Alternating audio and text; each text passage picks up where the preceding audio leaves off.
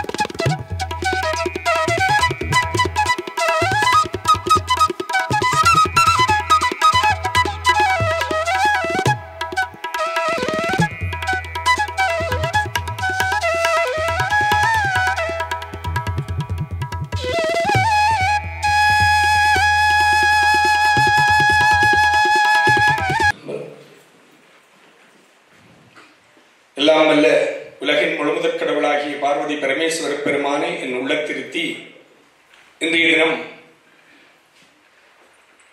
எங்களுடைய மறைந்தும் மறையாமல் இருக்கின்ற கேப்டன் என்ற பெயரோடு இருக்கின்ற மதுரை தமிழன், ஒரு மரியாதைக்குரிய தமிழன் அமரர் விஜயகாந்த் அவர்களுடைய நினைவேந்தல் நிகழ்விலே கலந்திருக்கின்ற உங்கள் அனைவருக்கும் வணக்கத்தினை தெரிவித்து, ஒரு நிமிடம் 2 நிமிடத்திலே நான் என்னுடைய அஞ்சலி உரையை நிறைவு செய்ய விரும்புகின்றேன்.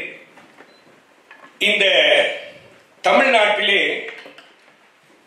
பல தலைவர்கள் இருந்திருக்கின்றார்கள், பல தலைவர்கள் மறைந்திருக்கின்றார்கள். அந்த வேளையிலே நாம் ஈழத்தமிழர்களாகிய நாம் எங்களுடைய தொப்புள் கொடி உறவுகளோடு பலமான உறவுகளை வைத்திருக்கின்றோம். அரசியல் ரீதியாக, ஆன்மீக ரீதியாக, அறிவியல் ரீதியாக எல்லாம் இருந்தாலும் அவர்கள் மறைந்தும் அவர்களுக்கு நாம் இந்த அளவு தூரம் ஒரு அஞ்சலி நிகழ்வு எடுக்கவில்லை. ஆனால் இன்று எடுத்திருக்கின்ற இவர்கள் ஏற்பாட்டாளர்கள் எடுத்திருக்கின்ற நிகழ்வினுடைய காரணம் இன்றும் எங்களோடு மறையாமல் இருக்கின்ற ஒரு மானத்தமிழன், மரத்தமிழன், மதுரை தமிழனாக இருக்கின்ற கேப்டன் விஜயகாந்த் அவர்கள். அவருடைய படமே உங்களுக்கு தெரியும். கேப்டன் என்ன பெயர்? பிரபாகரன் என்ற ஒரு பெயருடனேயே திரைப்படத்தை நடித்திருந்தவர் கேப்டன். இந்த நிகழ்விலே இவ்வளவு மக்கள் திரண்டிருக்கிறது மகிழ்ச்சியானது. காரணம் என்னென்றால், இன்றைய பொதுவான நிகழ்ச்சிகளில் மக்கள் கூடுவது குறைவு.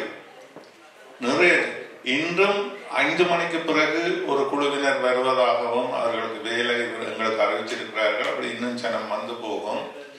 ஆனா இப்பொழுது இந்த ஆரம்பத்திலே இந்த சனம் நிறைவாகவும் அவருக்கு உண்மையான மரியாதை செலுத்துவதற்காகவும் அவர் மீது பற்று கொண்டவர்களும் வீற்றிருப்பது மகிழ்ச்சி தருகின்றது. இவரை பற்றி ஒருவருமே அந்த அளவுக்கு பார்க்கவே அதிர்ச்சியா இருக்கும். என்ன இப்படியா கேப்டன் விஜயகாந்த், நாங்கள் நேசித்த கலைஞர் தான், நாங்கள் நேசித்துக் கொண்டுதான் இருந்தோம் அந்த காலத்துல இருந்து. எங்களோட போராட்ட காலத்தில் அவர் மெரினா பீச்சில் உண்ணாவிரதம் இருந்த காலங்கள் எல்லாம் உங்களுக்கு நன்கு பயிற்சி நன்கு ஞாபகம் இருக்கிறது. அப்படி இருந்து இந்த தமிழ் மக்கள், இந்த தமிழக மக்கள் நல்லாக இவரை நேசித்துக் கொண்டிருந்தார்கள் என்பது உண்மையிலேயே மிகப்பெரிய ஆறுதலாகவும் அல்லது அதிர்ச்சியாகவும் இருந்தது. ஆனால் அந்த தமிழக மக்கள் அவரை புரிந்து கொள்வதற்கு காலம் கடந்து விட்டது.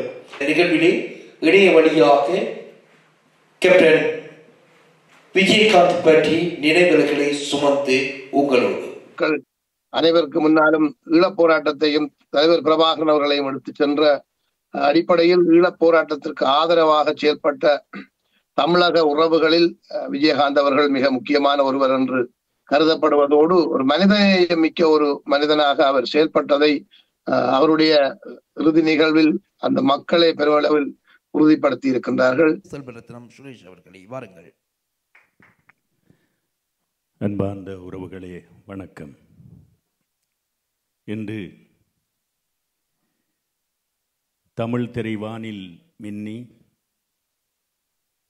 ஒளியோடும் புகழோடும் வானுலகம் சென்றுவிட்ட எங்கள் பெருமதிப்பிற்குரிய கேப்டன் விஜயகாந்த் அவர்களினுடைய புகழஞ்சலி நிகழ்வுக்கு வந்திருக்கின்ற உங்கள் அனைவருக்கும் வணக்கம் தெரிவிப்பதில் மகிழ்கிறேன். நான் ஒரு நடிகரின் நிகழ்வுக்கு வரவில்லை. ஒரு மனிதாபிமானம் மிக்க ஒரு உன்னத மனிதன் இந்த மண்ணிலே வாழ்ந்து மறைந்து போயினன். அவனுக்காக ஒரு புகழஞ்சலிக்காக இங்கே வந்திருக்கிறேன். விஜயகாந்த் அவர்களுடைய நினைவு பேச்சை வழங்கி இருக்கின்றார் நல்ல தம்பி சரவண பெருமாள் அவர்கள். அன்புசால் நண்பர்களே, இன்றைய தினம் இவ்விழாவிற்கு வருகிறது. விழாவென்று சொல்வதிலும் பார்க்க கேப்டன் விஜயகாந்த் அவர்களின் நிலவஞ்சலி நிகழ்விற்கு வரையறுந்து உங்களுடைய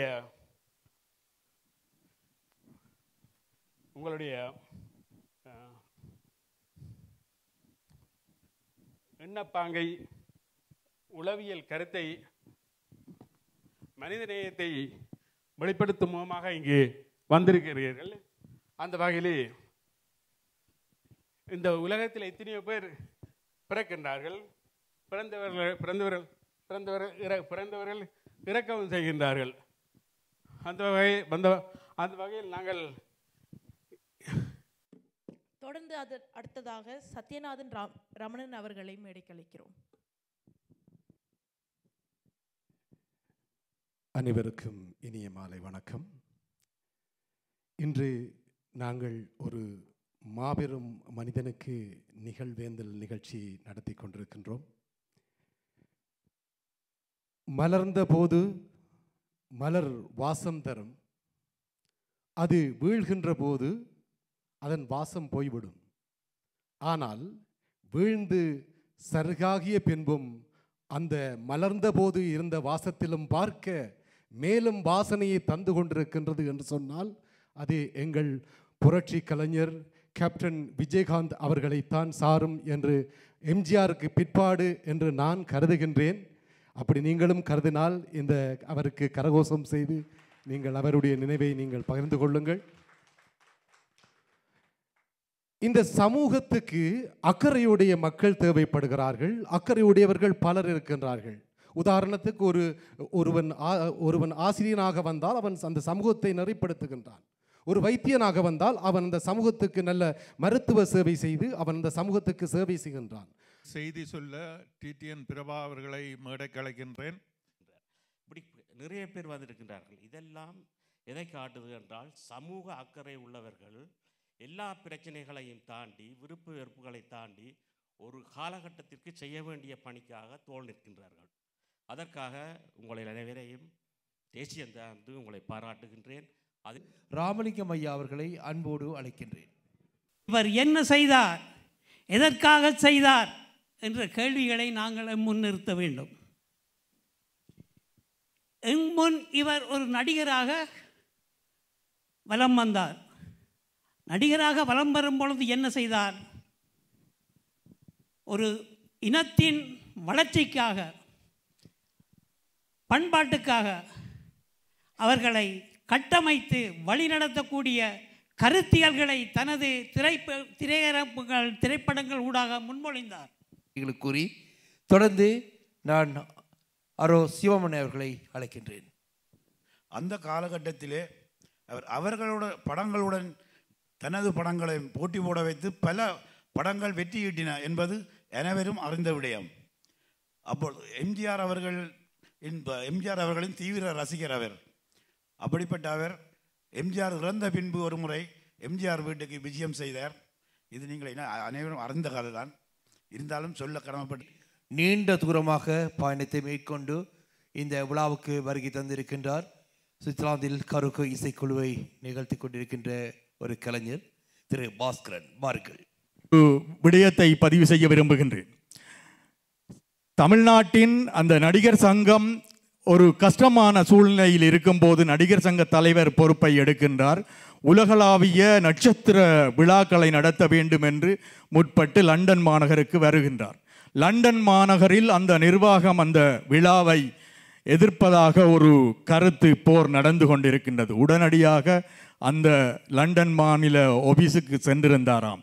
சென்று பேசிவிட்டு நேரடியாக நான் தலைமைக்கு பேசட்டா என்னும் அளவிற்கு எமது விடுதலை போராட்டத்தின் தலைமையோடு நேரடி தொடர்பை வைத்திருந்தார் என்று நாங்கள் பார்க்கலாம். இங்கு வருகை தந்து இந்த நிகழ்வை மிகவும் சிறப்பாக நடத்த ஒத்துழைப்பு நல்கிய ஒவ்வொருத்தராக பேர் சொல்ல விரும்பவில்லை, குறிப்பாக அனைவரையும் கரம் பற்றி கொண்டு சிறப்பாக செய்திருக்கிறோம் என்று நம்புகிறோம். இன்னும் அதிகமான மக்களை எதிர்பார்த்து நான் இருந்தாலும் மன நிறைவாக இடம்பெற்றுகிற என்ற சந்தோஷத்தோடு வருகை தந்த அனைவருக்கும் நன்றிகளையும் வாழ்த்துக்களையும் கூறிக்கொண்டு விடைபெறுகிறேன். நன்றி, வணக்கம்.